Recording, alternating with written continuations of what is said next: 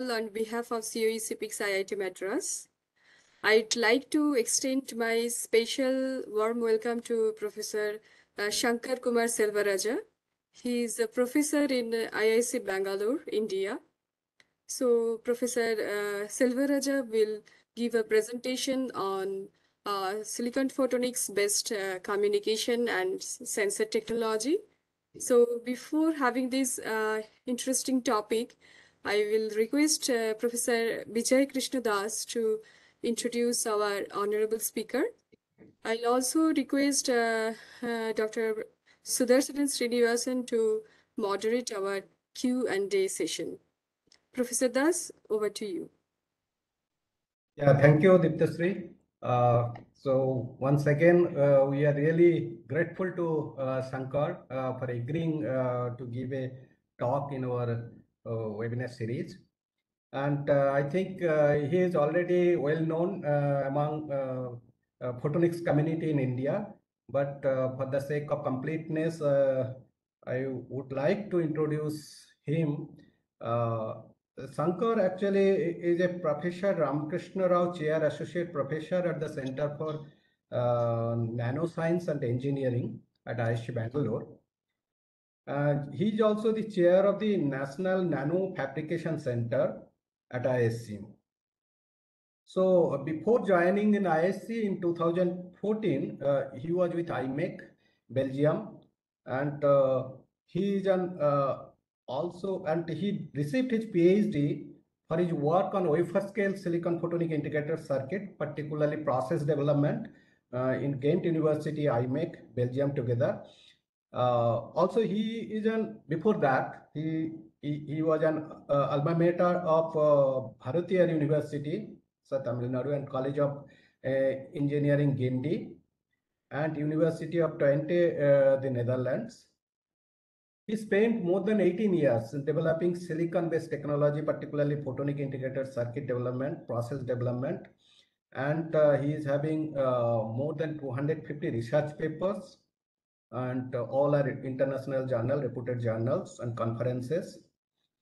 And he also received DST Sir Early Career Research Award, Visvesvaraya Young Faculty Research Fellowship, and currently his research actually involves in photonic integrated circuit, particularly for high-speed connectivity technology, and sensor technology, neuromorphic and quantum photonic computations. So based on his expertise, and his talk is actually well drafted. His topic now is silicon photonic enabled communication, computing, and sensor technology. So he's having a lot of experience. We can see, you can see, I personally I know him since 2006 when he was doing PhD. I visited IMEC, and that time he actually showed me entire IMEC together with Bim Bogers, and he's been a long time associated with us also. And it is really, we are looking forward to enjoy his talk. I think all of you will be enjoying, and I encourage you to put up your question in Q&A box. In the panel, we have Dr. Sudarshan Srinivasan. He's also he's expert also in photonic integrated circuits. And we have our Chief Technology Officer, Arnav is there also, Diptasri is there. So any questions you ask, all of them will help you out to get your answer. With this, I just welcome Shankar, please. It is your space now. Shankar, please. All right. Thank you very much, Binoy, for this very nice, kind introduction. I think I should first thank you for, giving this platform for us to share what we have been doing so far, and also congratulations to the organizers in doing this very nice monthly series, right? I do keep following, who is going to be there next month and what is the topic. So it has created interest in the community, right? If someone is going to do, probably you should have some kind of poll, right? That who what we are missing, and the viewers can ask, right? So thank you very much again, right, for this platform. And I will try to keep things, discreet, but still I would like to cover for a wider audience. So without wasting time, let's start. And as Vijay mentioned, we would like this to be an interactive, and we want you guys to participate. So please do, share your questions that Sudarshan is going to stop me if there are a large number of questions, and then we will take it from there. All right. So I hope the screen is visible. Yes, yes, please go ahead. Yeah. Excellent. Thank you very Absolutely. much. So as Vijay mentioned, the title is going to be Silicon Photonics Enabled Calm Compute and Sensor Technology. So for a while, I was thinking, what should I talk on? But then I thought maybe I'll leave it at a reasonably higher level. Yet we would like to, showcase what we can do with the technology that we have at our disposal, right? So most of the participants, I believe, are from the country. So there are resources that we have, and how we can use that, and with those resources, what we can demonstrate and what we have been doing so far in these three verticals. All right. I don't have to really tell you much about integration, right? So photonic integrated circuits are making waves, right? Finding applications in various avenues. But integration is the solution for future, right?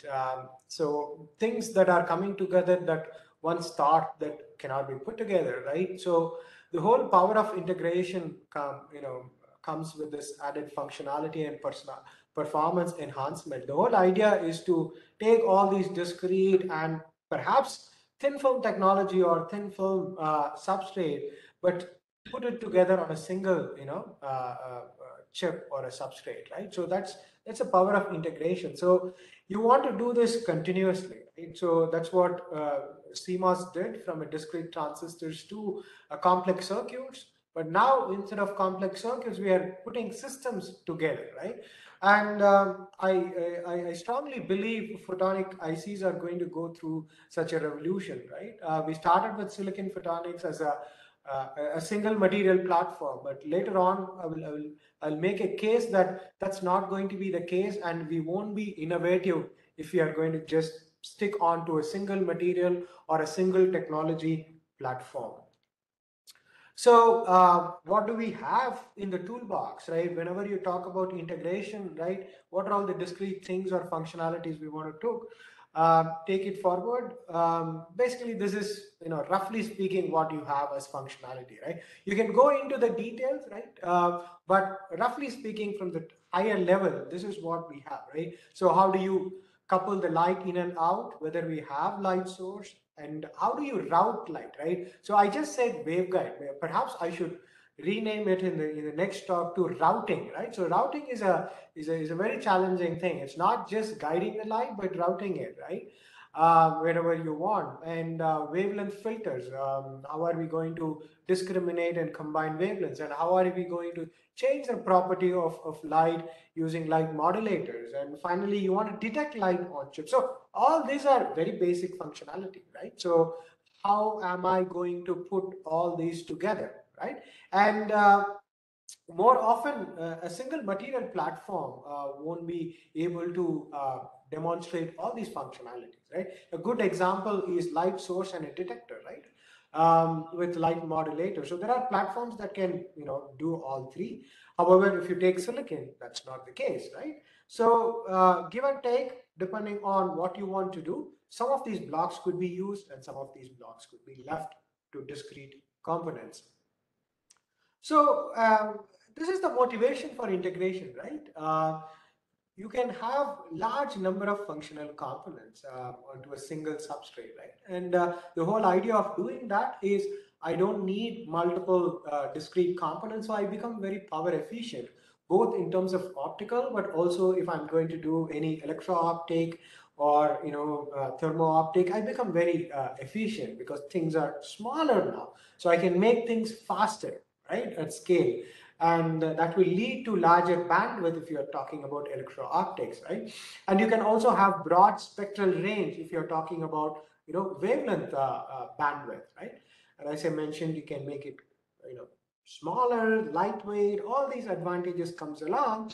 But then there is another key advantage in this, putting the light or caging the light into this small volume. So what you can do is you can increase the light matter interaction, which is the essence, of creating a highly sensitive sensor platforms, right? So optical sensors rely on high light matter interaction, right?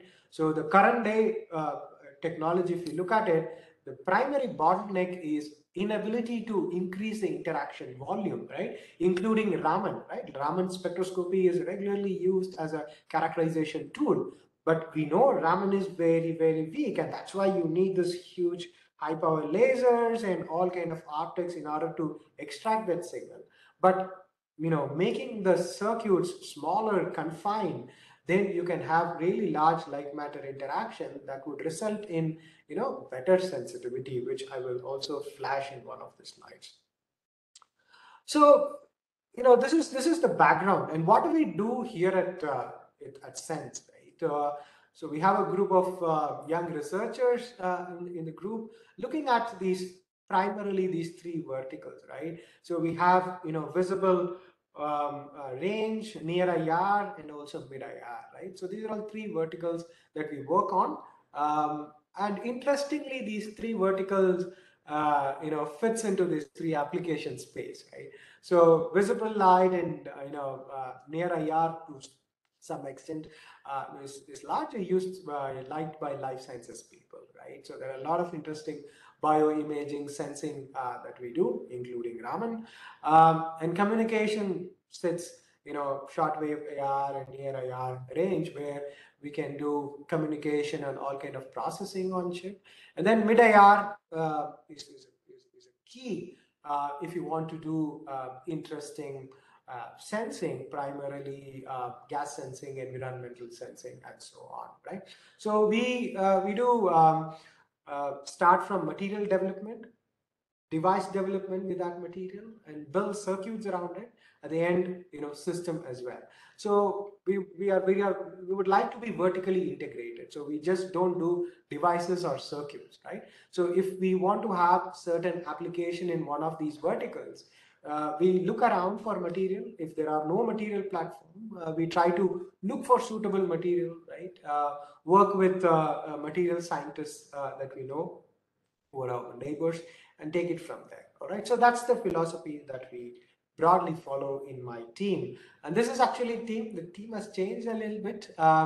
Few people are new people have joined and few have left, but largely, this is the size of the group. And whatever I'm presenting, it's all from, these young researchers that I have in my team that put this all together. All right. Thanks to them. So let us dive in. Okay.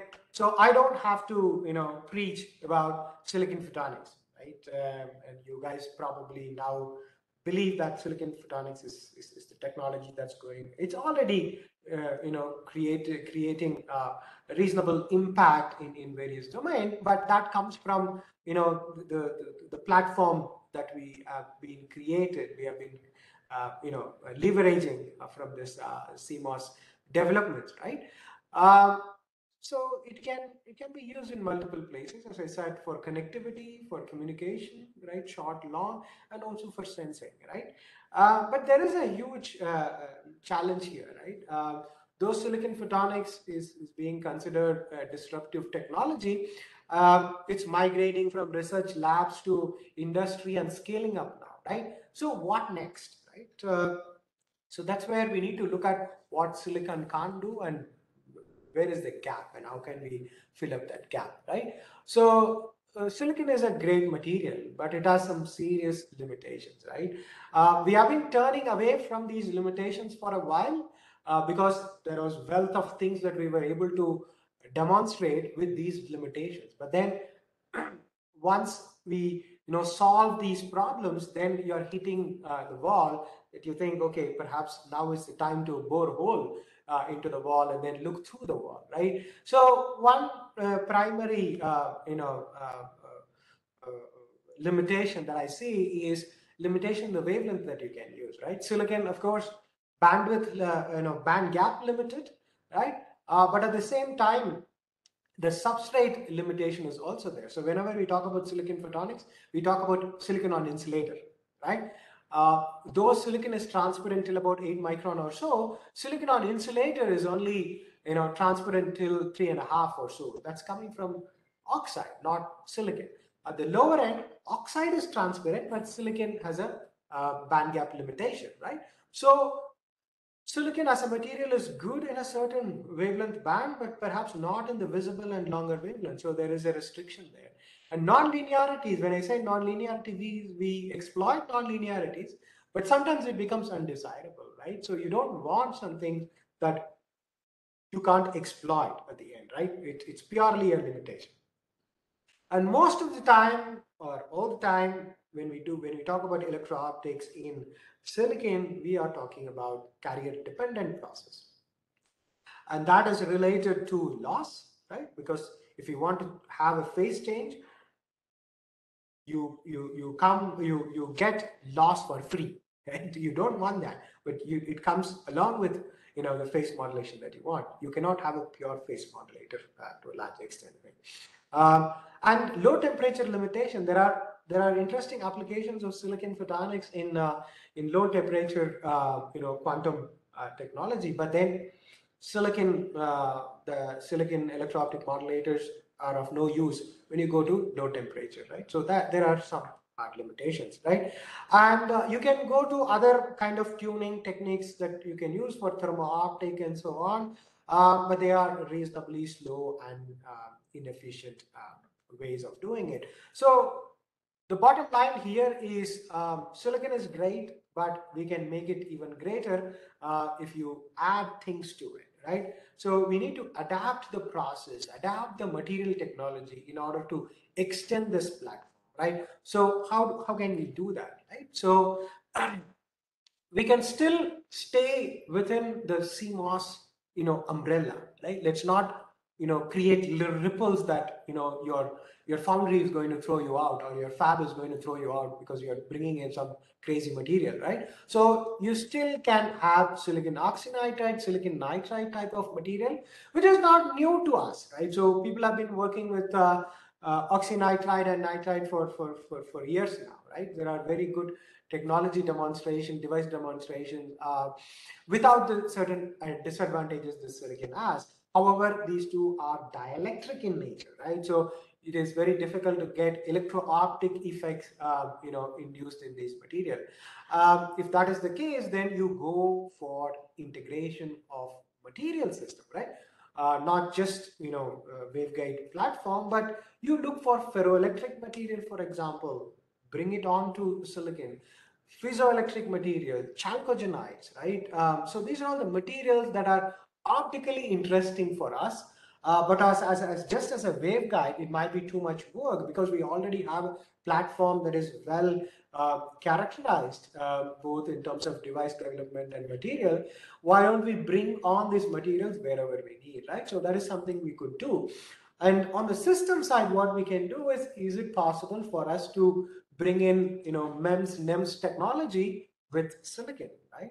Or superconducting circuits, for example, onto silicon, right? So evolution is very important. So we are not going to just, go on with just silicon as a platform. We need to make it even more potent, right? By creating either heterogeneous integration or even monolithic integration of some of these materials, right? So at the end of the day, you may end up with just silicon as a substrate. For example, lithium niobate on insulator platform uses silicon substrate, right? But everything happens in lithium niobate. Similarly, silicon carbide, right? So those are all upcoming technology of a new platform. However, silicon is primarily the base.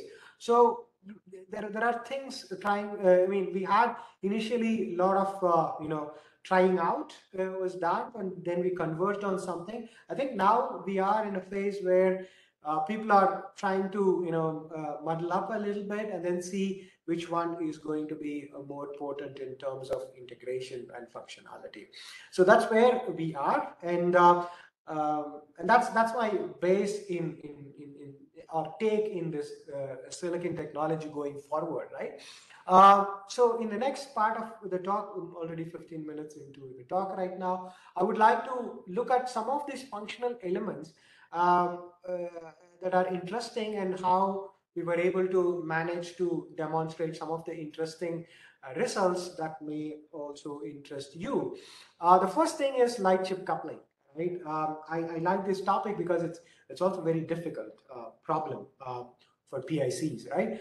The major problem is coming from the size. We, beat about this very small size, and the mode volumes are very small and so on. But at the end of the day, the external interface to the world is to through this optical fiber, right? So this is actually to scale, okay? So this is to scale. Look at it, right?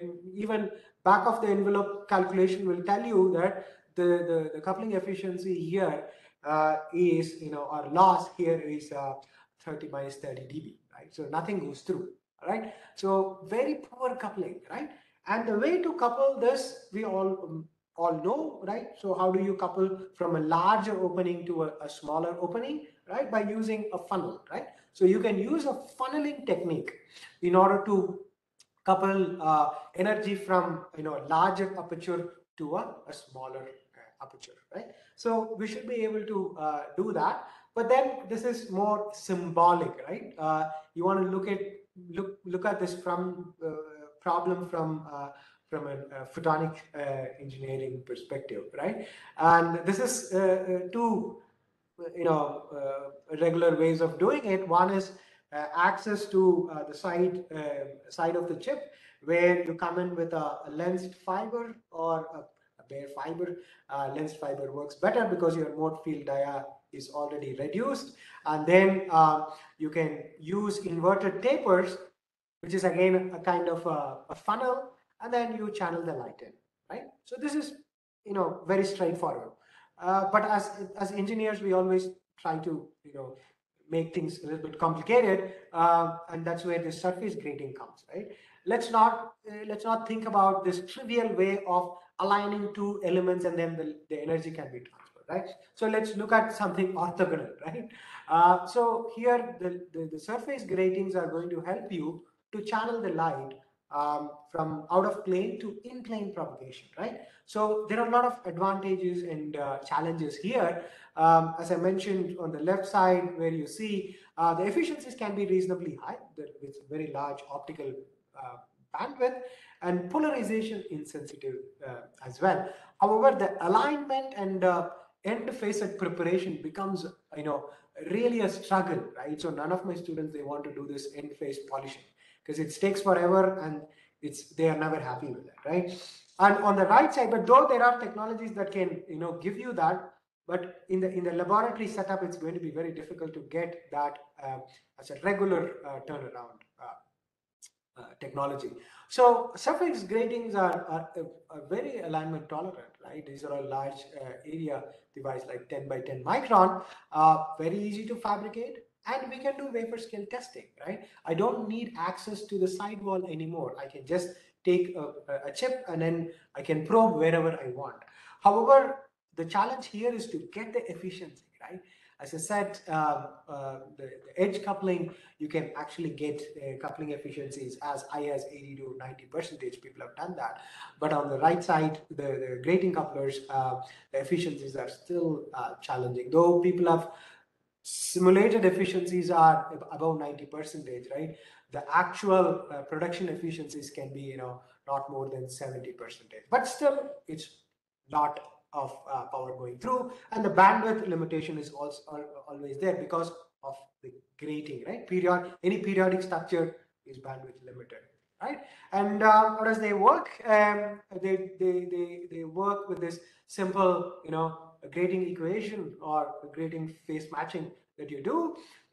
So the Gaussian light comes in, and this grating is designed for a certain period. So how are we designing this period? By looking at the group index of light that is propagating through this waveguide, with the refractive index of the superstate, or the substrate that you superstate, meaning the material that you have on the top, and the angle of incident, right? So you can design this, and then if you can look at this in the K space, right? So you can find phase matching with this diffraction orders that will allow me to couple the light. All right. So that's quick funda. All right. So the problem here is this is a symmetric structure, right? I mean, slightly asymmetric, but bear with me. But this can be made symmetric. So that means light will go up and also down. Okay, and there will be slight leakage as well, which we need to control. So vertically up, I can collect it. Something will go down as well to the bottom, right? And there some will be reflected back from the interface, and some you will lose it. Okay, that is the loss that you have. So this is a very basic grating coupler. So what you see on the right side is a fabricated grating coupler, right? This is top down, right? So top down image, and this is actually the grating, the corrugation that you see. So you curve it in such a way that you can actually focus the light that is falling on top, right, to this waveguide that we have, right? So we can do that, and there is a lot of design involved in getting this couplers to a certain curvature and so on. And based on this focal length and optimizing everything, we were able to achieve about 3.6 dB per coupler, and this is better than some of the standard MPW or PDKs that are available, right? And we use this as a standard in our lab. And there is a review that we have written a while ago. If you want to go and have a look at the design procedures and so on, you can do that. So how can we improve it? I mean, 3.6 dB is not great, right?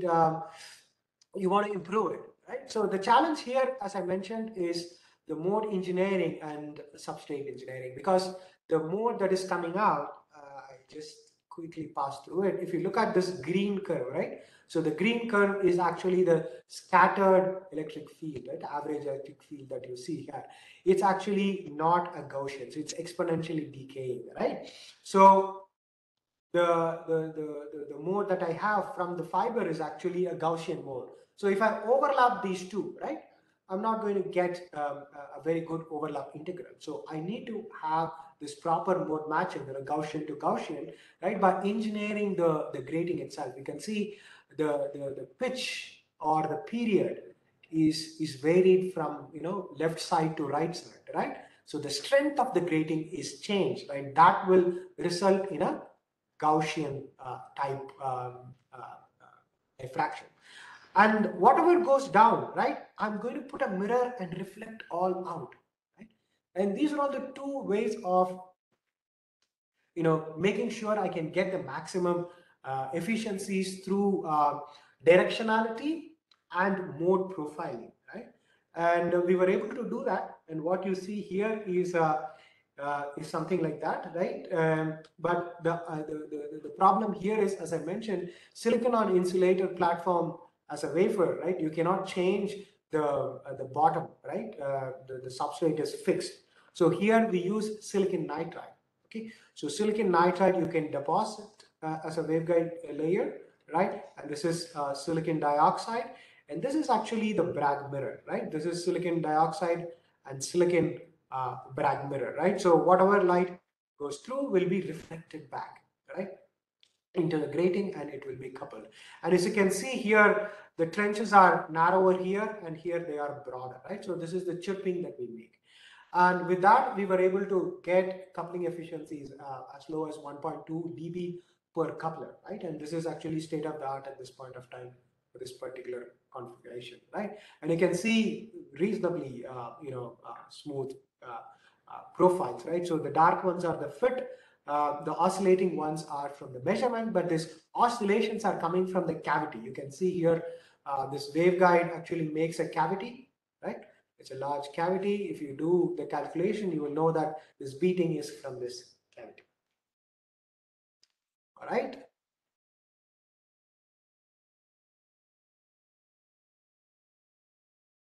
So now we are able to couple the light in, right? So we know how to efficiently couple the light in. So the next thing is how can we modulate the light, right? So change the properties of the light, phase and intensity primarily. Okay.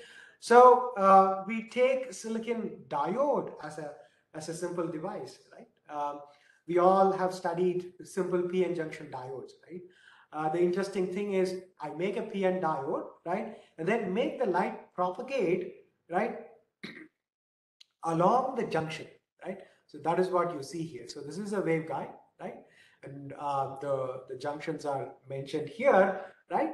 And I can make the light sit here as a waveguide, right? So this is my uh, intensity of light that is sitting here, and this is going to interact with the junction, right? So what can I do? I can apply a voltage to the junction to push the charges and pull the charges, right? So what is the effect of this charge, right? This charge that I'm going to push and pull is directly proportional to the refractive index of the material.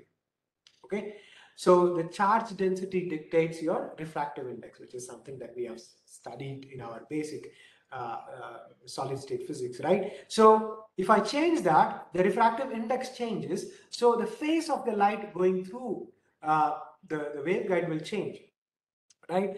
But as I said, this is silicon, right? Everything is related to charge. The charges are also going to contribute to absorption, right? So it will eventually come with absorption loss, right? So there will be a phase change, but the intensity of the light is also going to reduce, okay? So that is the fundamental idea here. So we make this junction in a ring configuration. We make a PN ring, and this is something that we have done using an MPW commercial MPW run, and you can see here when I change the voltage, bias voltage, the spectrum shifts, and you should quickly note that the extension is also reducing. I told you, right, the movement of your wavelength, right, or the resonance is because of the refractive index change, but the extension change is coming from the absorption loss that we have, right? So you cannot, avoid this in silicon. And we were able to get 25 gigahertz operation here, so you can put this on and off, so you can get the light modulated at these speeds, right? And what are we limited here with, right? So basically it's RC limited here, right? You have the capacitance from the junction with your resistance along the contact path, right? So one can engineer this in order to get better speeds, right? And that is something that we have done, where we were able to get this design, right, of having offsetted junction, right, along with PN and PIN configuration, right? So we want to have PN junction, and we want to have the junction offsetted, and we also want PIN junction here, okay? Because these three have their own advantages and disadvantages, right? One is faster, but it absorbs a lot. The other is slower, but you will get larger, extinction. So we tried to look at this configuration. We came up with this kind of very oval, doping profile, right? And where we were able to design this within the PDK limitation, and we have devices that are over 45 gigahertz bandwidth. Okay, so this is really amazing, results, and we are trying to see how much we can push this, right? At the end of the day, the external transients are going to dictate, but the intrinsic devices are much faster. So that is from external foundry, right? But what can we do with the available technology here in our lab? Think in your lab, you might have a furnace, a simple, thermal furnace, right? You can also dope silicon with a temperature that can, go till about 800 or so, right? So you simply dope silicon and it will become electrically active, right? And that's what we have done here. So we took a very simple, this kind of shallow edged waveguides, and we did PN junction, but by using diffusion doping method, right? So thermal diffusion doping, you can see here the temperatures are given, where you can see the absorption loss because of these dopants that are coming closer to I'll just put it there. Yeah, so this is the doping window that you see, right? And the dopants are going to actually do this, right? So they are going to migrate into the silicon ring that we have, right? So based on the offset, right, you can see the extinction actually goes down. Higher extinction means the light is still circulating. The extinction is killed because the dopants are just absorbing, okay? So with this analysis, right, where I should keep my junction, right, so that I don't lose the light because of absorption, because this is where the light is sitting and this is my junction, right, or rather the doped region. I don't want these regions to come in very close because they are going to absorb my light. And based on this calculation and experiment, uh, we were able to demonstrate diffusion doped device with V pi L as small as 0.3 volt centimeter, right? This is really amazing result, because we did not, we thought it's going to be very difficult to get these process going on. The PhD student has spent quite a lot of time in understanding this process, and finally we were able to just get this working. The only problem here is this might not be very fast. Okay, so they can work at some megahertz, but they will make a very efficient phase shifters. Right? So that is all about silicon. Okay, so we can do all these jugglery in order to get silicon do the job for you for light modulation, right? But what is going to be beyond silicon, right? So that is the question you want to answer, right? So what is next? Silicon is done and dusted. What is next, right? So in terms of light modulation as a process, as a function, right? You can get it done through a couple of means, right? So one is the regular electro-optic process that we all read in our basic optics course, which is POPLs, right? Which is material dictated process. You can use carrier dependent processes as well, right? So that we just saw. We can't use POPLs in silicon because of the crystal, the nature of the crystal itself, right? So to invoke POPLs, you need to have non-centrosymmetric, right? The material should be polarizable. I will just talk about it in the next slide. Just bear with me. And those are all the processes that we could use, right? So we looked at this carrier dependent or carrier density effect or carrier dispersion effect in silicon.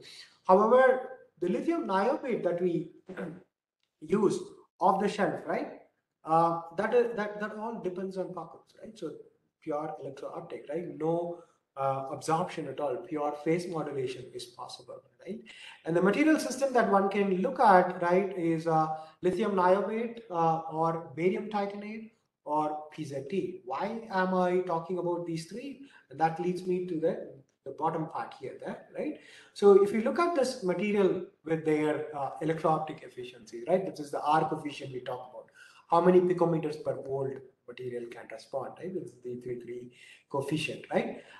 So silicon is zero essentially, but if you strain it, right, you can apply a strain. This is the famous paper from DTU, 2014, 13, where they showed that you can actually make strained silicon do electro-optics, right, without doping. But it's very poor, right? Lithium niobate, look at that, right? 33 picometer per volt. I mean, right now, lithium niobate is the star, right? But look at the other material system. PZT, right? Lead zirconium titanate and barium titanate, right? So these are all materials that are, you know, reasonably well established and people have understood for other applications, right? So looking at this, we thought, okay, why don't we explore these interesting material platforms and see what they can do for us. And again, you know, if you look at this whole speed and energy and so on, I think POCLs is going to be reasonably, you know, power efficient and speed as well, right, compared to carrier effects. So how do they work, right? So I promised you I will just touch base on this non-centrosymmetric effect, right? So if you take a crystal, right, any crystal, you say you have these atoms that are arranged in a certain way, and they don't move, right? They are very symmetric. In whichever direction you apply electric field, all these atoms are going to experience the same field and nothing happens. However, if you are going to have a material system, in particularly in this barium titanate, lithium niobate kind of material, this titanium atom, which sits at the body center, right? It's not actually sitting at the center. It is slightly displaced because of the polarization. And this displacement, right, gives you opportunity to polarize the material. When there is an electric field applied, now based on the orientation of the electric field, right, your material index is going to change. Okay, so that gives you a lot of opportunity here. So this is not anymore a simple dumb material, but I can change its property by applying an electric field. And what you see on the right side is the hysteresis, right? Whenever I apply a field, the polarizability or polarization changes, or you can call it as polarization, and if you are an optics person, you can use that as a light polarization change, right? It will always track this hysteresis, right? And there is an amount of field that is required in order to align all these, domains, what we call, right? One single direction, you see. It's all pointing towards one direction based on the electric field. In between, they can be, pointing to different direction, right? The polarization of the electric field within these domains. So if we can align them all, then effectively you are changing the polarization from point B to point E. All right. So this gives you a lot of opportunity here to play with the material refractive index, right? So basically, POCLs effect is creating this refractive index change, right, by refringence between the orientation or the optical axes that you are interested in. So that is the basic idea, right? And as I mentioned, we were interested in two material, PICS, that is lead zirconium titanate. So unlike the MEMS people who are also using PICS, we chose to use sputter deposition. Okay.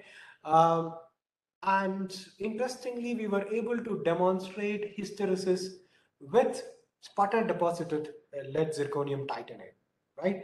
And we were able to get this hysteresis and what you call the butterfly curve because of the remanence capacitance, right? So if it is not going to store any charges, you will see a single curve, right? The capacitance is not going to change, but forward and backward cycling will create this butterfly because of the storage of these charges, right?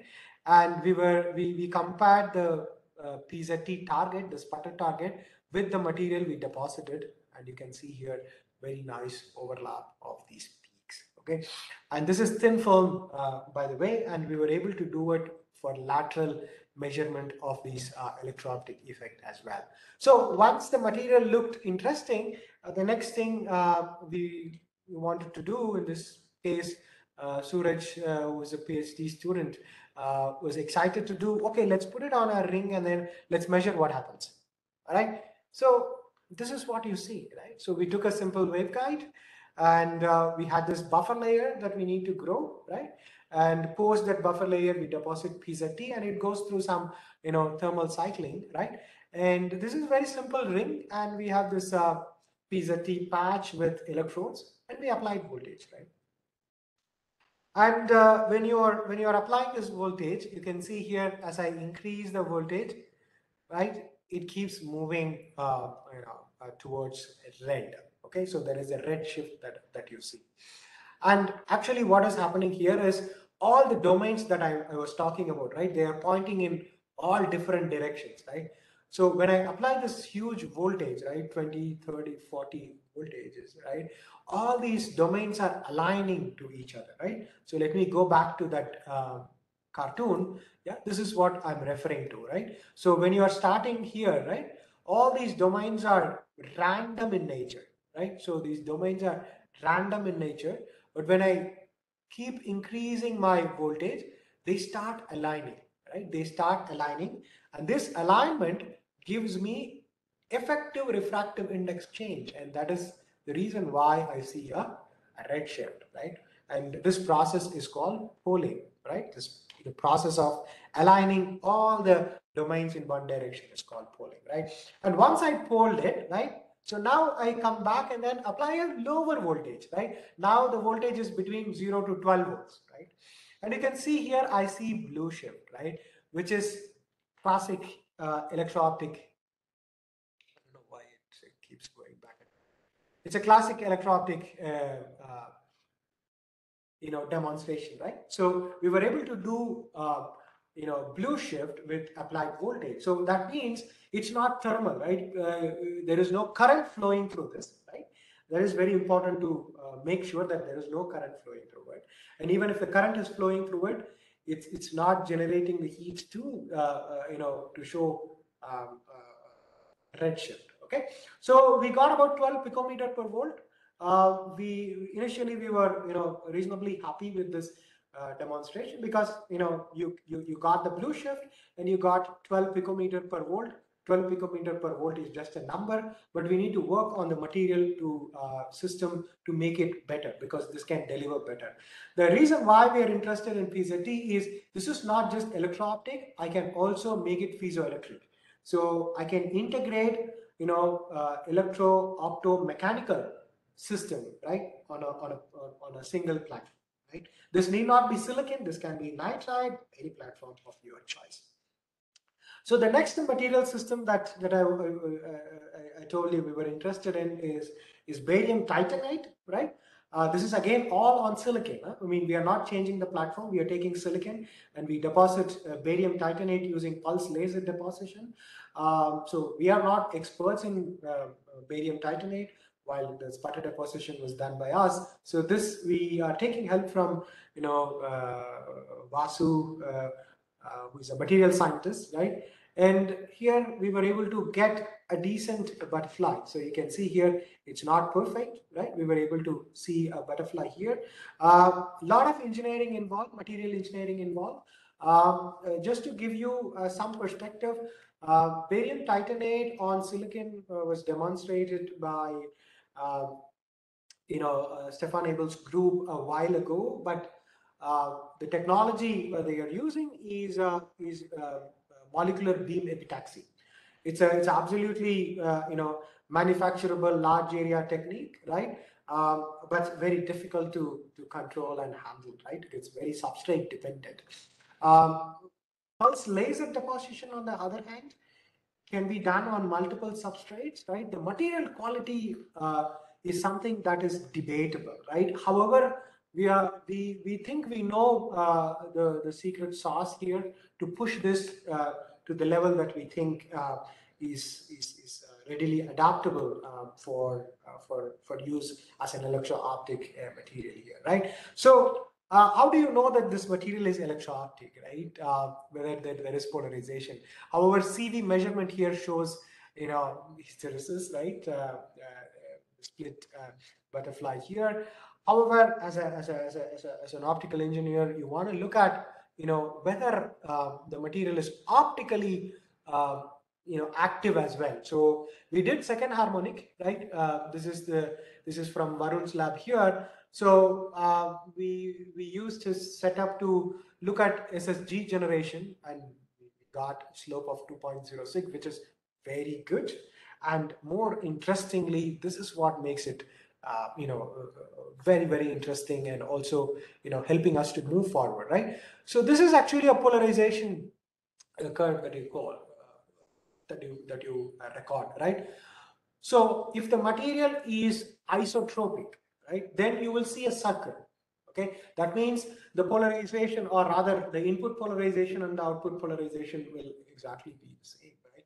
You will not have any difference in the SSG as a function of input polarization, because in this case the material is anisotropic. That means it has a preferential polarization, the material itself. So that's why you see a minor axis here and a major axis here. So that means the material is majorly aligned in 0 to 180, right? The vertical alignment is very strong, right? While there is lateral alignment, but the lateral alignment can be tuned by using the polling method, but vertical alignment is predominant here, right?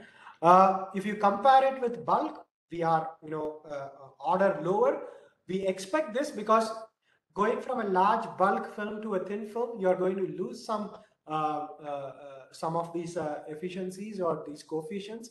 But we need to live with that. But this is already very encouraging, and we are pushing this forward to make devices out of it. This is just a teaser. Devices are under process, and we do have measurement that shows electro-optic modulation with this material. So that is so far with all these light modulation, right? So what can photonics do for computing, right? So the next generation computing is going to be very different from how we know now, right? You must have heard about neuromorphic computing in different contexts, right? ML, AI, and so on. But those AI and ML algorithms still run on this regular traditional missions, right? But we want to move away from that, right? So can we implement, right, photonic neuromorphic architecture, right? So that will make sure that one, they are faster, and two, you can do all the general purpose computing, with the components that we right now have. So one of the problems that we have in doing this is a memory element, right? When you say in-memory computation, that's what neuromorphic is all about, right? You put the memory and compute together, right? So you don't need bus and so on. But in photonics, realizing memory is very hard, because storing photons are very challenging. So how do you create a non-volatile memory? Okay, so you can do tuners, right? So, but we want to have a non-volatile memory, right? So one way to achieve that is by using, phase change material, right? So what is this phase change material? Let's have a look at it, right? So again, this is coming from the material side, right? Where you have a certain material that has a optical property, right? And it is an insulating phase, let's say. I can apply, let's say, heat, right? In this case, a certain temperature, but I can also use optical trigger, right? And that optical energy or thermal energy is going to change the phase of the material. It can go from insulating phase to metallic phase, right? So we know what happens when you go from insulating phase to metallic phase, right? So the optical constants are going to change, and you can exploit that for your storage, right? This becomes non-volatile, right? I don't have to constantly give energy in order to store that information, right? So I can use optical pulses to create a certain phase, and then I can stay in that phase forever without spending additional energy, and that's what you want to do. And in this particular case, we explored vanadium dioxide, which is a very good phase change material used, explored for phase change memories, right? In fact, and you can see here the delta n, right?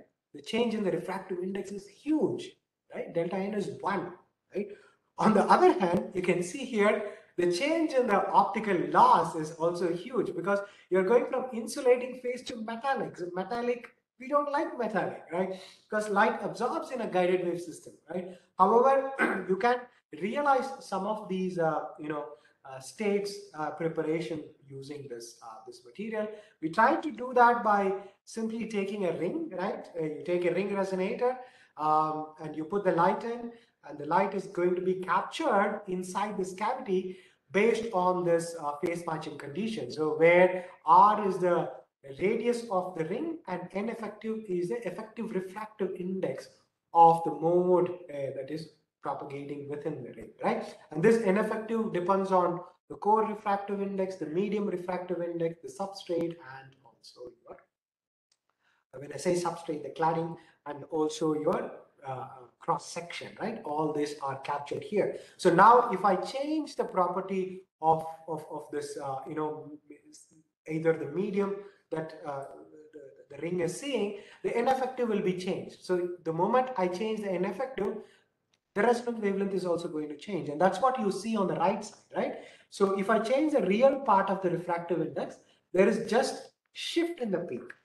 But if the imaginary part or the extinction coefficient is also going to change, if it is greater than 0, right?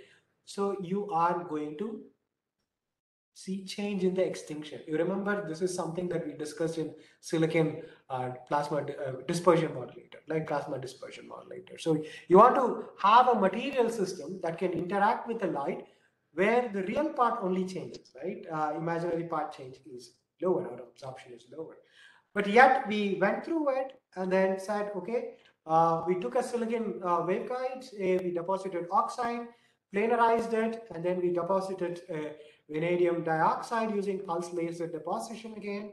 And then we did some optical processing in order to make sure that they come to the phase, right? You can see here the real, magic of doing CMP, right? So when you have topography, when you do this very nice CMP, it becomes flat. And then we process this, right? Vanadium dioxide on top of the ring. And this is what the measurement looks like, right? So we did this on this chuck that we have. And you can see here at different temperatures, right? They are moving, right? It is moving in higher wavelength. That means there is a red shift, not just the red shift, but the extension ratio is also reducing. All right. And you can see here very nicely the hysteresis, the heating and cooling cycle, because this material is flexible. You can heat it and cool it. It will go from metallic to insulating and insulating to metallic. So you can do that, right? And that is what we have done. We looked at the extinction change. Very, very happy about that because we were able to produce this optically. Electrically, people are demonstrating it, and we were able to do it optically. And using that, we also did very simple switching test. And this is again going to be in few 100 kilohertz only because it is thermally driven process. However, for some of the quantum applications and also programmable photonic application, we are not looking at very high speeds. There are speeds that can be increased by using other platforms, right? So using that, we can do quite a lot. But then, the other important aspect in getting this photonic integrated circuits is to have all these functionalities, right? So light integration on chip is a huge challenge, right?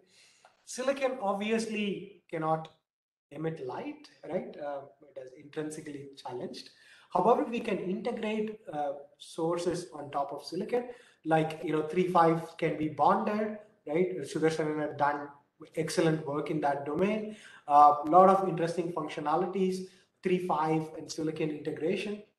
But then we are looking at this problem from a slightly different perspective. We said, okay, why don't we look at lower wavelength circuits, right? And also look at unconventional emitters, for example, quantum dots, right? So it becomes very interesting to see that if you integrate quantum dots on waveguides, the emission becomes much more efficient, right? Because of the Purcell enhancement factor. So you can see here when the dipole, sitting normal to the waveguide compared to tangential or parallel, right, to the waveguide, your Purcell enhancement is reasonably high.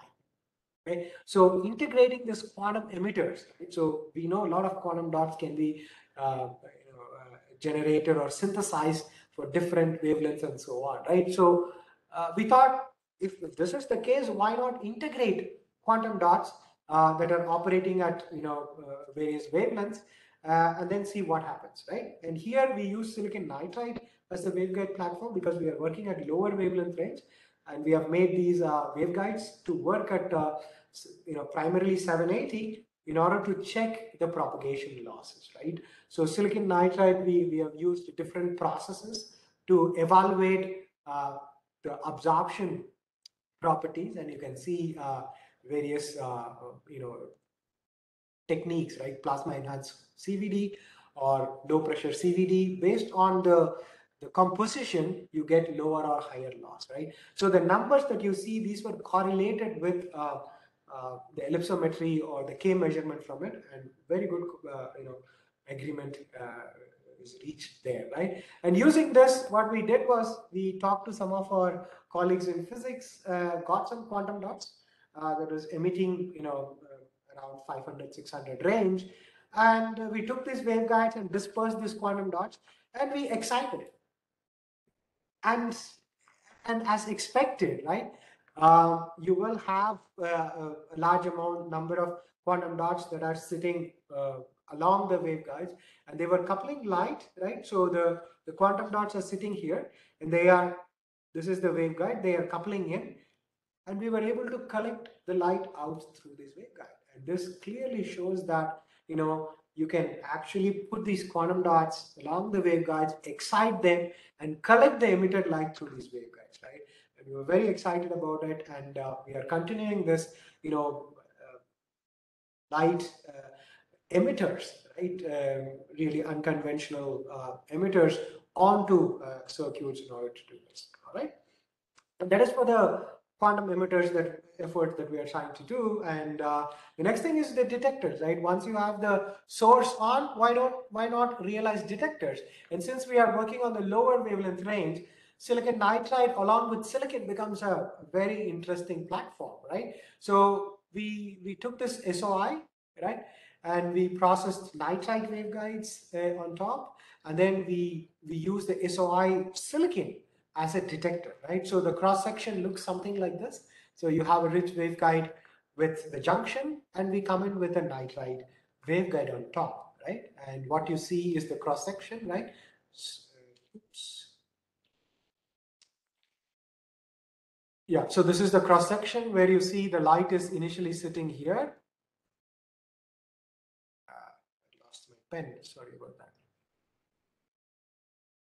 Yeah, so the light was initially sitting here, and as it progresses, it leaks into the silicon layer here, right?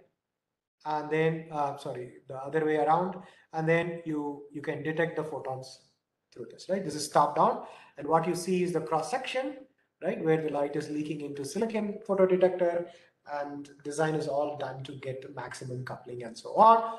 And this is just an IV characteristic that shows very good, efficiencies here, right? Responsivity of about 0.5 amp per watt, right, with nanoamp dark current. Right? We were very encouraged by this. With that, we processed in a waveguide geometry, right? Put this detector and then see what is the time response of this, right? And we were able to get, about 0.4 amp per watt as responsivity at the operating bandwidth of 14 gigahertz. Right? It's a reasonably large bandwidth we were able to get. So that means you can have high-speed silicon photodetectors integrated on silicon nitride platform now. And then we try to increase the efficiency now. We had this 0.4, but this was long, okay? We want to make it shorter in order to see how efficiently we can pump in. So we build a cavity. It's a ring cavity. You put a detector inside this cavity, and that's what you see here. This is the waveguide, and you have silicon on the shoulders that are acting as detectors. And we were able to get 0.8 amp per watt, okay? But this is very small. It's only 6 micrometer long, okay, interaction length. And if you don't do this cavity, it's only 0.006 amp per watt. Right? We have about 2 orders of magnitude improvement in this responsivity because of this cavity effect, right? And this is also working at 7 gigahertz electro-optic bandwidth, right? So detector done, the emitter integration technology is also underway. Finally, you want to have some wavelength selectivity, right?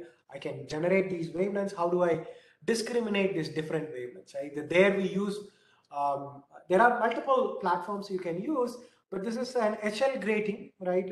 For some of you, this is still the glanced angle, diffractive grating that we have studied, our basic optics course, where you have the light coming in and you have this reflective grating, and based on the phase accumulation, you are going to get, individual channels spatially segregated.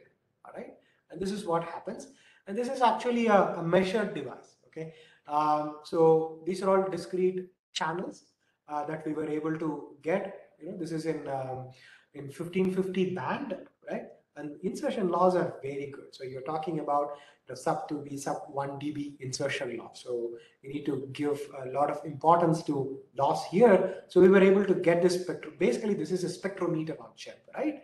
And then we want to integrate detectors, right? So our germanium detectors are yet to come for 1550 nanometer. So in the meantime, we said we have silicon detectors. Why don't we make this HL at 850 nanometer band, right? And then make this detector integrated, right? And what you see is actually an 850 nanometer captured from a visible camera. So you can see the light coming in, and they are all, diffracted, and you can see nicely lighting up. Okay, and we were able to measure the IV characteristics of this, and we found that this is one of the smallest, spectrometer or HL grating that was demonstrated. So we're pretty happy about that. So I'll stop here and then ask Sudarshanan, because we have already 1 hour done. So should we stop here, or can I get 5 minutes or so? I think you can go ahead. Okay, I'm pretty sure people are interested to see. Sure, thank you. So far we discussed about how we can take advantage of these platforms in building this discrete functionalities that enable you to put a complex circuitry, right? But the same platform can be used for sensors as well, right?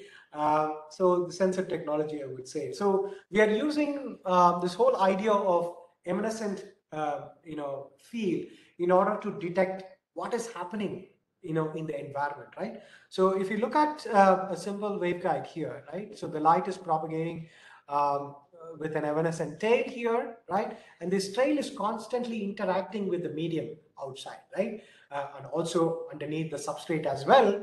But outside the core, it is interacting, right? Any change in the environment will result in change in the effective refractive index, right? And that is what we are trying to see, right? So when there is a change in the refractive index or the optical constant of the environment, we can either do refractive index sensing, which is purely phase, but only concentration and temperature, or you can have absorption sensing, right? Where K is going to play a role, right? So where you see intensity change in the light that is propagating through. So exploiting this, we can do both index and absorption sensing on a single platform. However, it needs a little bit of tweaking, right? So far, we looked at wire-based structures, right? Wire waveguides or shallow-edge waveguides, where the light is primarily sitting inside the waveguide, and that's what you need in terms of waveguiding, right? You don't want the light to be leaking out. However, if you want to do sensing, most of the light should be interacting with the environment, right? So here these guys are about 10 12 percentage only interacting, right? But then if you look at the slot waveguide, right, and this came out of Cornell lab, where they were able to show reasonably high electric field confinement between two rays, right? And that is propagating. It's not standing wave where the k vector is standing, right? So there is no propagating k there. There is only vertical k there. In this case, the K is propagating along the rail, right? So that means the wave is propagating. And that allows you to do continuous interaction, right, along the waveguide with more than 30% interaction volume, right? So that is the interaction that you have. And this will actually put the whole sensing into a new regime of sensitivity, right? And we were able to come up with some ways of exciting this slot mode, okay? And Viprito came up with this very nice idea of split and combine strategy where you can do it lossless, all right, if everything works perfectly fine. And we were able to demonstrate that, and what you are seeing is a SEM image of that demonstrator where we have the input coupler goes through, we split it, and then we combine, and this is the slot, right? And what you are interested in, what is the benefit in doing that? And this is the benefit in doing that, where a simple wire waveguide has 74 nanometer per refractive index unit sensitivity. However, a slot waveguide has about 360 nanometer per RIU. So you can see the benefit in doing this. And we have benchmarked this against, a benchtop refractometer, right? And, there is no doubt about, the difference here. I mean, this is just, we want to show it as a difference, but other than that, there is perfectly no difference between on-chip measurement and the refractometer measurement. And this is one of the best. I don't want to talk about it. And we did this in a channel as well, right? You want to have continuous flow and continuous monitoring, right? So we integrated this chip in an optofluidic channel, and we started, measuring these chips where there is a, flow of fluid that we would like to do. And this is the setup that we use to do that measurement, right? There is a lot of work done by project staff and the students here. And this is what we saw, okay, as a function of, I should update the reference here, as a function of, concentration, right? We were able to see the refractive index change, and amazingly, this fits very well with the standard Abbe refractometer. And we can do titrations on chip as well, right? You can go from, unoxidized potassium bicarbonate to oxidized state and then come back as well. This is all done in a flowchart, right? You can do that. And this is all done by simple photonic sensors, right? Waveguide sensors. And the other technology that I would like to briefly mention is integrating PICs with MEMS technology, right? MEMS is really great. We all like MEMS for its very simplistic view in the engineering. However, they are very difficult to probe. The transduction is very hard, right? And that's the reason why we use this huge Doppler vibrometer to do these measurements, right? What we want to do is we want to scale it down and put it on a chip, right? So that is what we want to do. We have this very nice cantilever, MEMS cantilever, and we want to use this PIC to do this sensing, right? And it works with simple interference method, right? We have incoupling. We divide the light into 3 different paths, and then one of the optical path is modulated with the cantilever here, right? And that modulates the light that is going out. Okay, so this is a simulated result that you can see. As a function of this gap, the modulated light gets its phase difference, right? We went through this detailed fabrication process. It's not trivial, but it's quite a lot of steps, very challenging. We were able to get these cantilevers stand on top of these waveguides, right? And this is the bottom drive electrode, and this is the top drive electrode, right? And we start applying voltages to these drivers, and they start vibrating, right? And these are all the resonances that you see, right? Mode 1 and mode 2 are optical modes, by the way, right? For us, mode means different, but then they call that mechanical modes, right? And these are all resonating modes, and these are all not measured by LDV. This is measured by on-chip LDV, or the grading sensors that we call, right? And you can also measure the phase change as well. You can see the phase transition around the the resonance, right? And we need to put some metric to it, right? So the metric here is what is the smallest deflection that you can measure, right? And we were able to measure 2 picometers, right? So that is the minimum displacement we were able to measure, right? And we were able to correlate with, laser Doppler vibrometer, which is standard, and it absolutely sits on top of each other, right? So there is no difference at all. We were quite excited with it. So we thought, okay, why don't we integrate piezo-MEMS structures on top? Instead of going through this very heavy fabrication flow, let's make photonic IC and piezo MEMS IC separately, and then let's integrate it.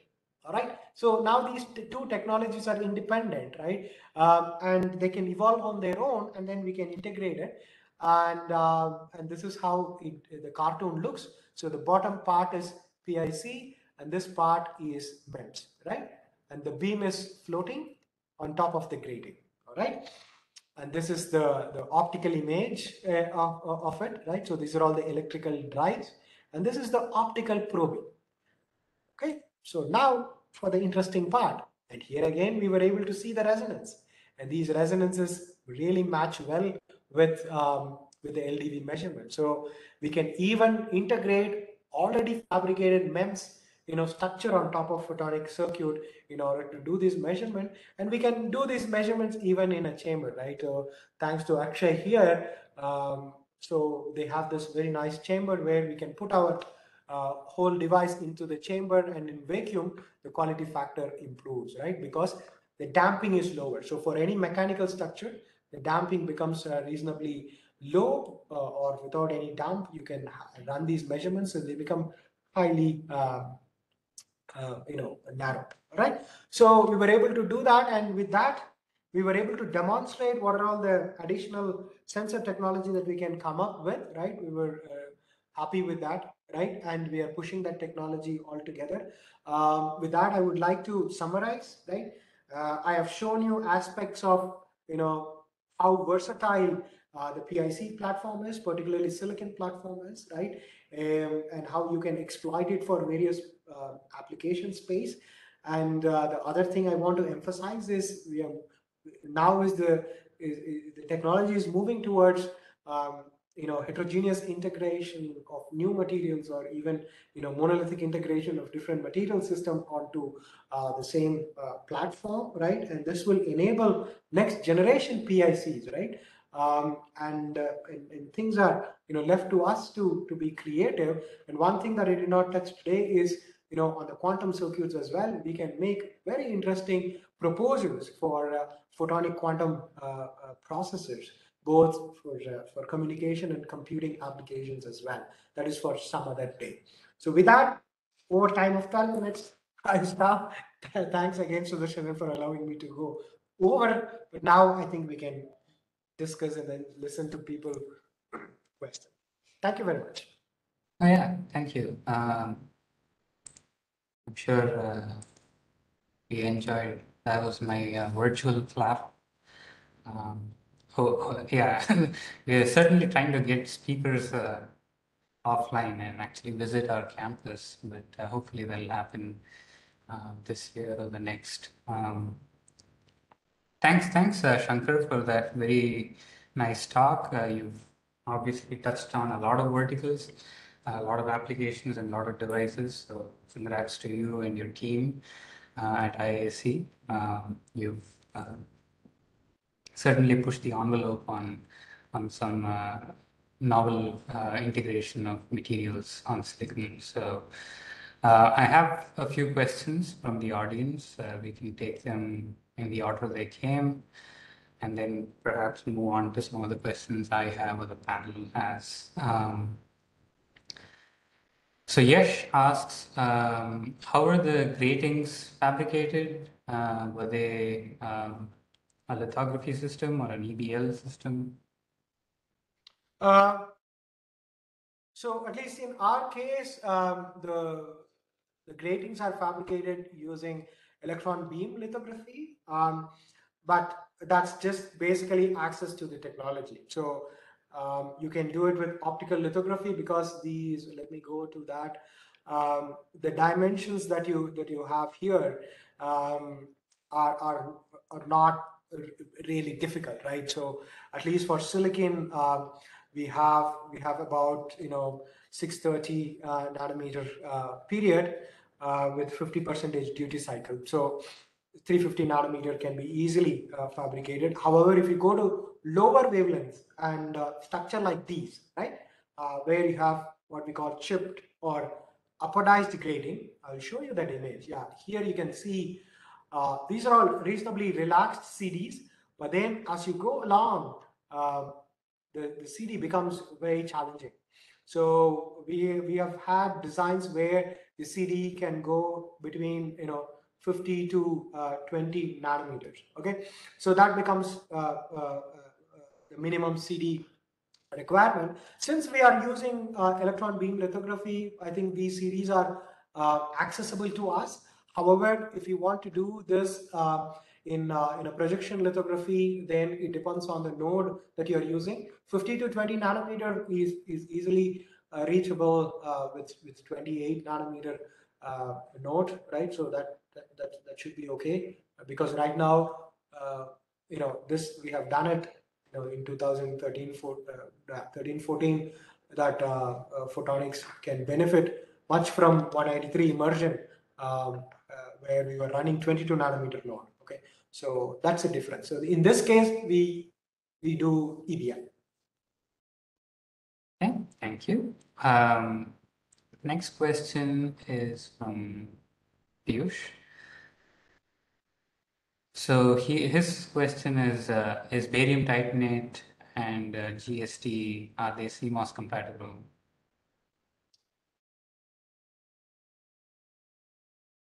So barium titanate and GST, right? These are all the materials that were explored for a phase change memory.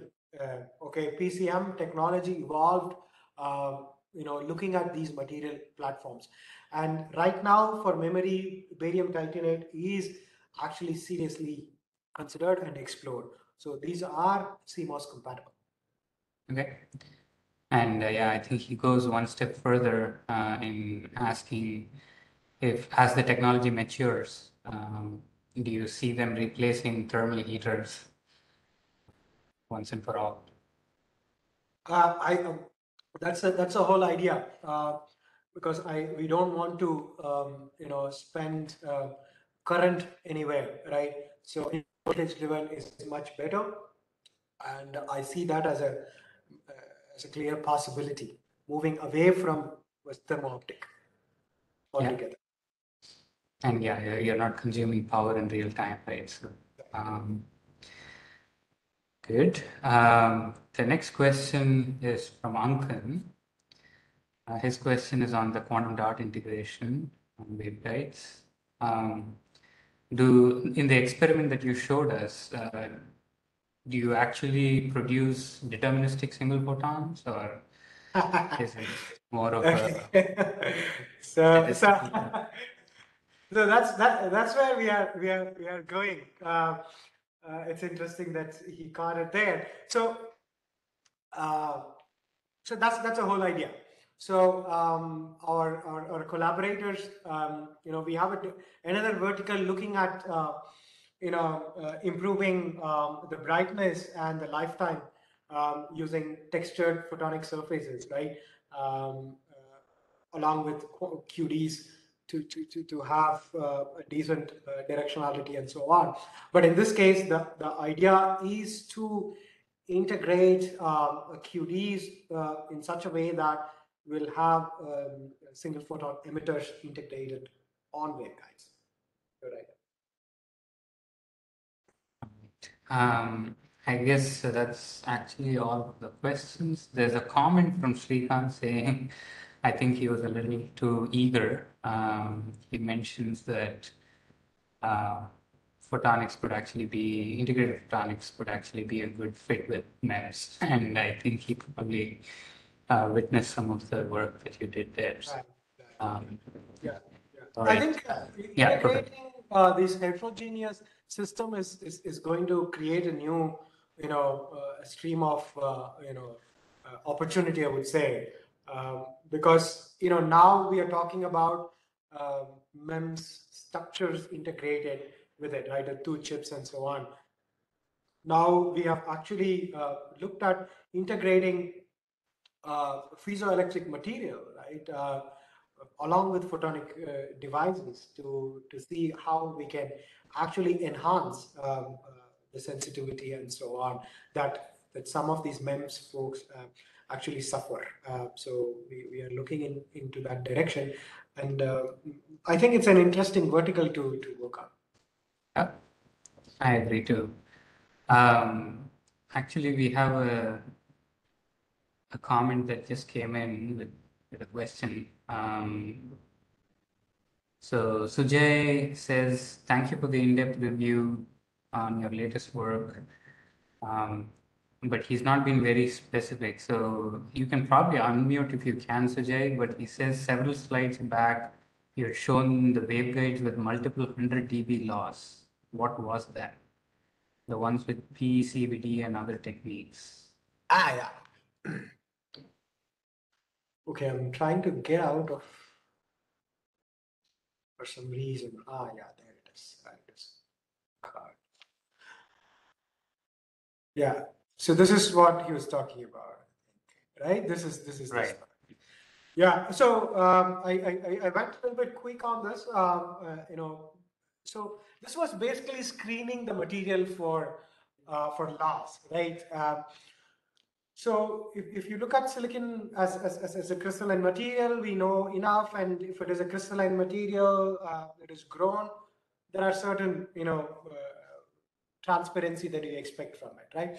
But silicon nitride, on the other hand, is deposited. This is amorphous at the end of the day, and it can be deposited through multiple ways, right?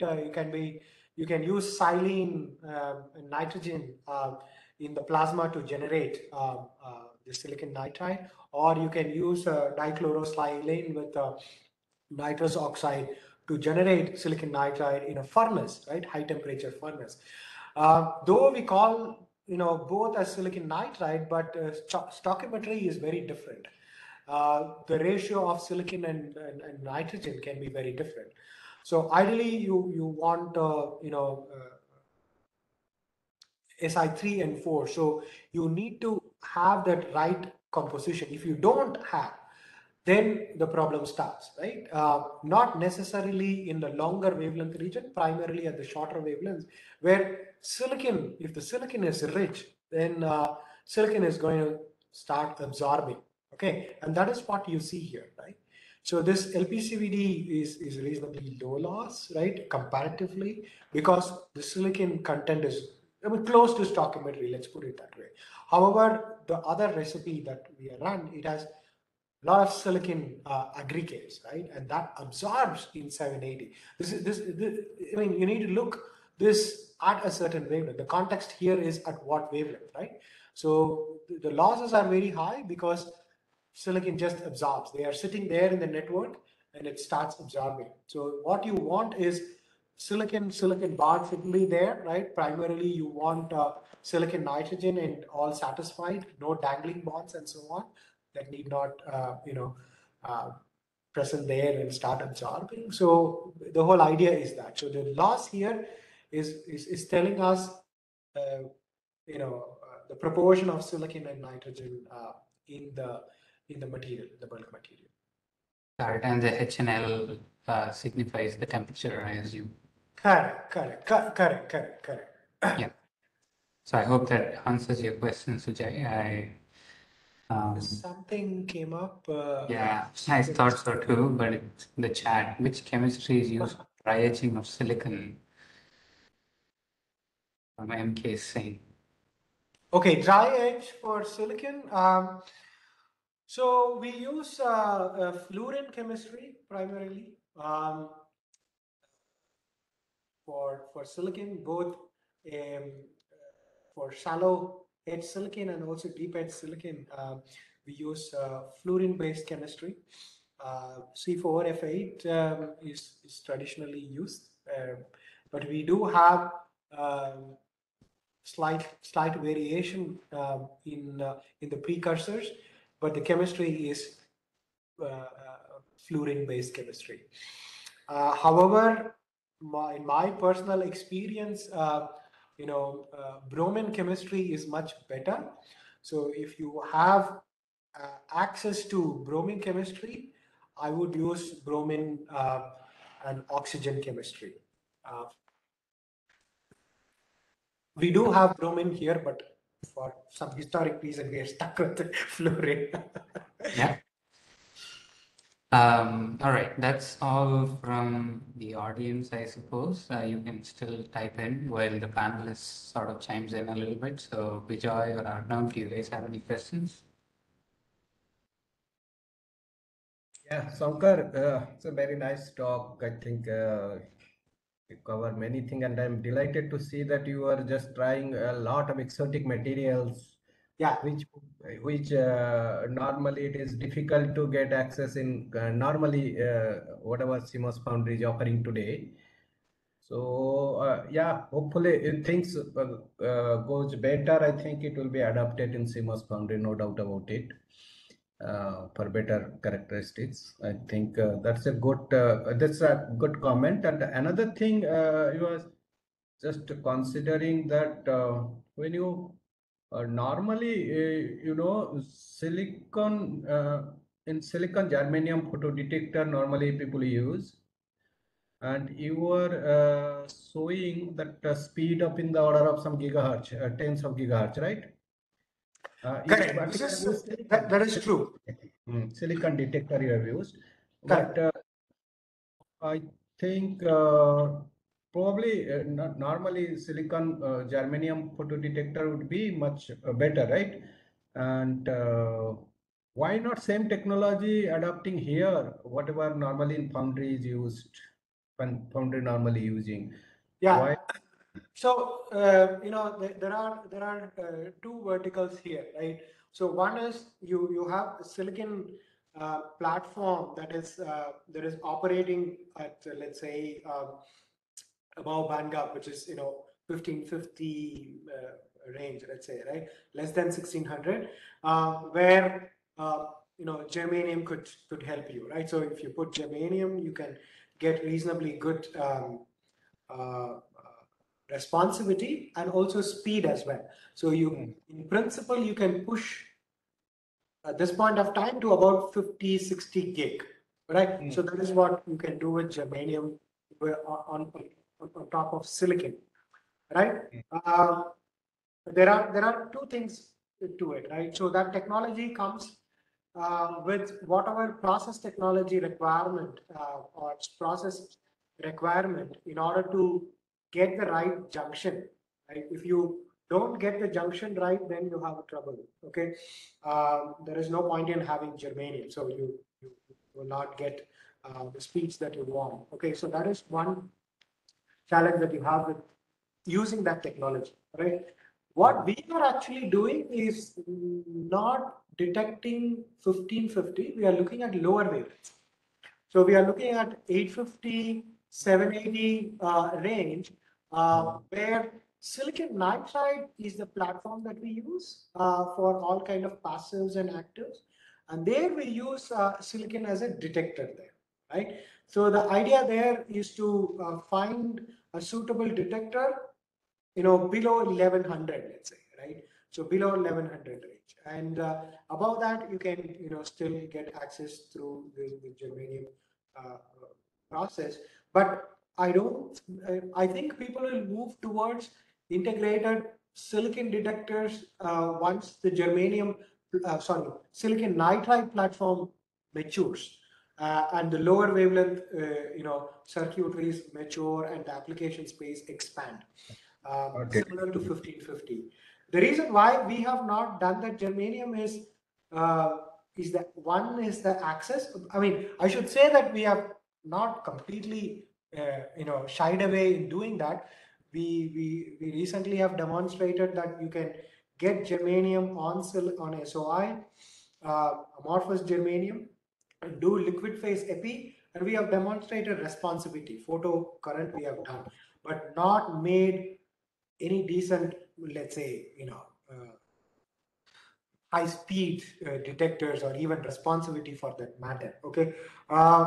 Going forward, we might attempt to get germanium detectors, because we are in the process of developing germanium epi on silicon, and also germanium epi for, or silicon germanium epi for other applications.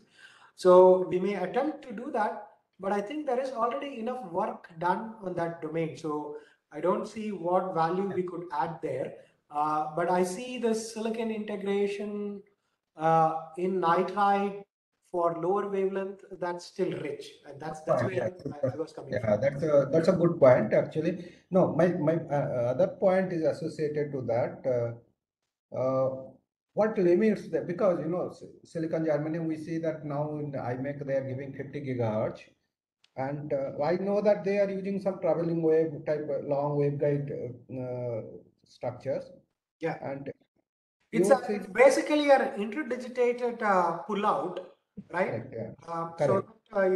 you can much efficiently pull out the carrier. So at the end of the day, you don't want to be transit time limited. So that architecture helps you to do that.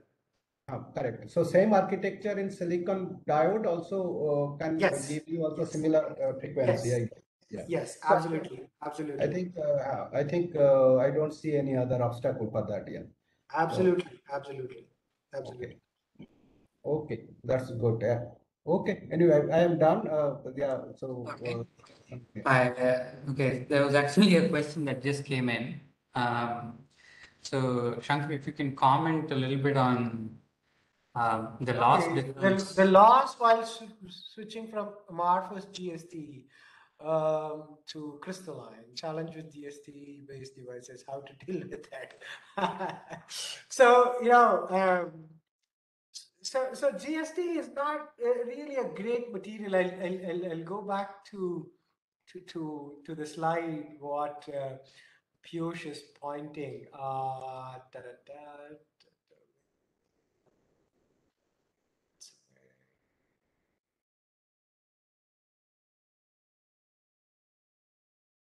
Okay, so I think VO2, right? So, okay. Here it is. I did not, show this at all, I think.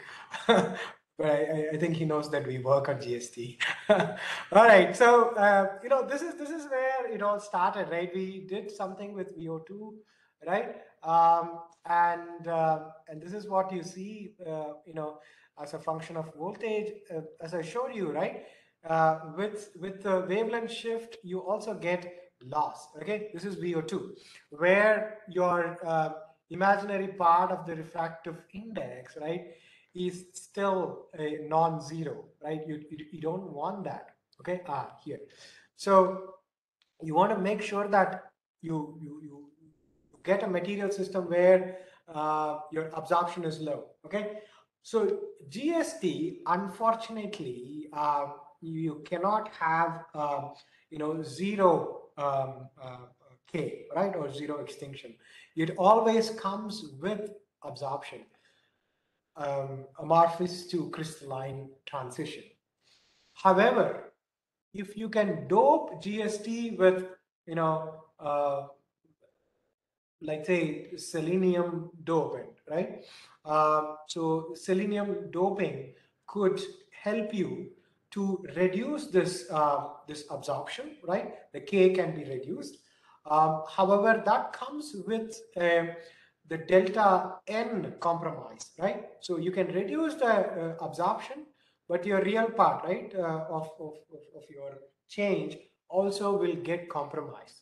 Okay, so you need to work with the material. If you really want to just use GST, that's going to be a challenge. Okay, but in some cases you want this phase change with absorption change, right? You can store this as a kind of memory, right? As intensity as a memory. In some cases, people do use it, particularly in neuromorphic type application, where the weights can be actually coded as absorption. Okay, while the phase is not going to be really of use if you want to store. Okay, so people use it in that context. However, if you want a pure, phase change without any absorption, you need to look at other platforms like antimonide, selenide, antimonide, sulfide. So those are all coming up, and even just very thin film antimonide. I think there was an interesting paper from Harish's group recently that showed a very thin layer. I think it was 5 nanometer or so that exhibits phase change. However, if you go beyond 10 or 15, then it shows bulk character. So there is no phase change. So you need to look at some other material system if you want to completely avoid loss. However, in some of the applications, we actually want loss, right, for coding purposes. All right. I have a couple of questions myself. One was the vibrometer on the MEMS cantilever. You showed us some phase measurements. I guess I missed the part where the instrument actually gives us both amplitude and phase. So, so this is what you're talking about. Yeah, Right? yeah. Can you explain how you Yeah. measured the blue curve? Yeah. So if you look at it, this is a lock-in measurement, right? At the end of the day. Okay. Right. So you are driving it through this, drive here with DC if you want it or not. And the optical signal goes through the detector, and then the lock-in decodes that, right? So once it goes through the lock-in, then I think that you're basically getting both amplitude and phase from the lock-in. Okay. Yeah. Thank you. And then the second one is, using silicon for visible is a fantastic idea. But did you use them in the avalanche region? Like, have you tried biasing harder to? No, we haven't. So this is a simple MSM configuration that we tried, and it worked reasonably well, right? And right now we are trying to push this with different configurations to see how to induce gain and also how to get the speed going. So we haven't pushed it to avalanche region. Okay. And we do see data. I mean, if you push it, we can really see it, but then the student is scared that he needs it for something else. So we did not push it beyond for that particular experiment. Got it. Yeah, no, I think it's interesting because silicon is also known to have a pretty good K factor. Right? Yes. It's noise to be pretty. Sudarshan, I have one more question. Sure, go ahead. Yeah. Shankar, I want to, can you just put up that slide which when this silicon modulator, you just doped and doping region, intrinsic region, and all those things combination you are using to get certain advantages. Right. I could not follow that completely. If you have just quickly, if you can just sum up once again that one. Yes. This one correctly. Yeah. So. Yeah. So if you look at there are different ways of improving the bandwidth. I did go reasonably quick here because it's reasonably loaded in terms of things. So if you look at the ways of improving the bandwidth, or rather the speed, one way to look at is to look at the device configuration itself. Okay, this is something that you can do. Right, so you can make reasonably high Q cavities, right? Where the transition can be very high, right? But the only problem there is your dynamic range is going to suffer because you need to compromise something, right? So you can have reasonably high Q, but in the configuration that you have, you will not have enough extinction to work with, right? So it's going to be competition between the speed and modulation extinction that you want. Okay, so you can do Q factor improvement. The other thing that you can use, of course, RC. You need to carefully design the contacts and how you are going to take it out, right? So that's basically what you get. And finally, it comes down to the capacitance, right? So R is okay, but capacitance is something that you need to manage very efficiently. All right. It need to be managed in such a way that you can efficiently pump the charges in and out, right? At the same time, don't induce huge loss into the system, right? Because the natural way of doing this is, okay, I will just take, instead of P and N, I will just uh, go for P plus and N plus. That should give me enough carriers to push the modulation. But then the the, the modulation can be, the depth can be increased, right? But then you are going to push the whole noise floor down, okay? Because the overall absorption will increase, right? So the way to improve it, people have done it in different ways, right?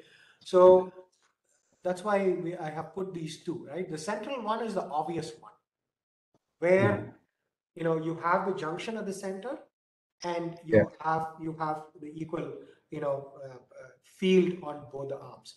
But then that's not the best way to do it, right? The reason for that is, if you go back and look at the dispersion equation, right, your contribution of holes to ineffective is larger than the electrons. Okay, so that's why when Krishnamurti was there in the Oracle, they had this very nice way of doing this, right? They have shifted it and found that the offsetted geometries are going to give you much better modulation efficiency compared to junction at the middle. Okay, so that we understood. Fair enough. But again, the problem here is your absorption losses are going to be increased, right? So modulation depth is going to be a problem, right? Or rather, the total loss is going to be a problem. And there, the speed comes in, right? So if I want to improve the speed, okay, let's look at the capacitance, right? So you can always improve the capacitance by looking at the junction, and that is what in the bottom architecture that you have. Instead of PN, you just use PIN. That will give you very high speed, right? You can quickly move, right? But then the problem there again is you can move faster, right? But then the depths are going to be very minimal, because you cannot get all those charges going because of the very large intrinsic region there. Because the overlap of the charges or the number count of the charges in the intrinsic region are going to be low. Okay, so you can move fast, but the amplitude or the depth is going to be small. So these are all competing requirements, right? So I want high speed, and also I want high modulation depth. So there should be some way to compromise. But if you look at the uniform distribution, right, what people have done is they have taken this cross section and made a ring or a waveguide, right? Took this cross section, made a ring or just a waveguide or Mach Zehnder, right? So Vadiru was actually designing this, and we thought, okay, why don't we look at profiled doping?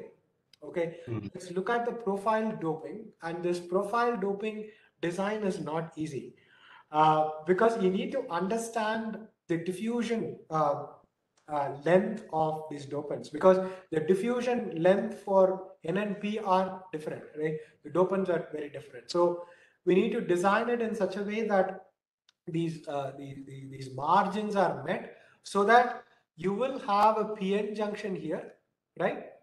And then a PIN junction here.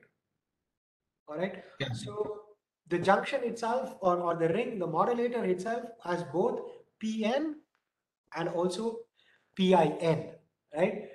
And also this offsetted geometry, right? Along with this offsetted. So we put all these concepts together, right, in order to come up with a profile that will help us. Shankar, I don't see any difference when you just change your offset or gap, not much difference in your experimental result, S21 measurement. Yeah, that's actually what you want, right? Because when you talk, what is dominating is what you want to know. Because this offset, the effect of offset, right?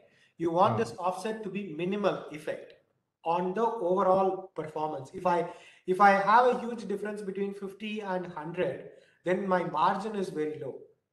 Okay, I need 50 nanometer alignment accuracy between the two different layers. That is too much ask for the. This litho is done in 248, so there the alignment accuracy is more than 50 nanometers. Okay, so that's where it comes. 240. You just I see that MPW run it's 248. No, there are layers that is done in 248. I see. Okay. There are certain layers that you do in 248, and there are certain layers that you do I think 190. Sudarshan, you allow me just 30-second more. Yeah. So one thing, do you have any have you done any model or just trying experimental first? And one thing is that I see that first equation you put forward, that bandwidth limitation or whatever the calculation Q dependent and RC dependent. Right. I don't think that Q dependency that is very fast basically. I think I even whatever Q is there, that is I think in the order of picosecond, right? Something less than that, I guess. So I think mostly it is RC limited. Is not it? Or you think that FQ is also No, Q, see, you take intrinsic Q, right? So what you normally take is you just have the passive Q, but that's not what we should use. So this Q should be loaded Q that takes into account the absorption loss in the system, right?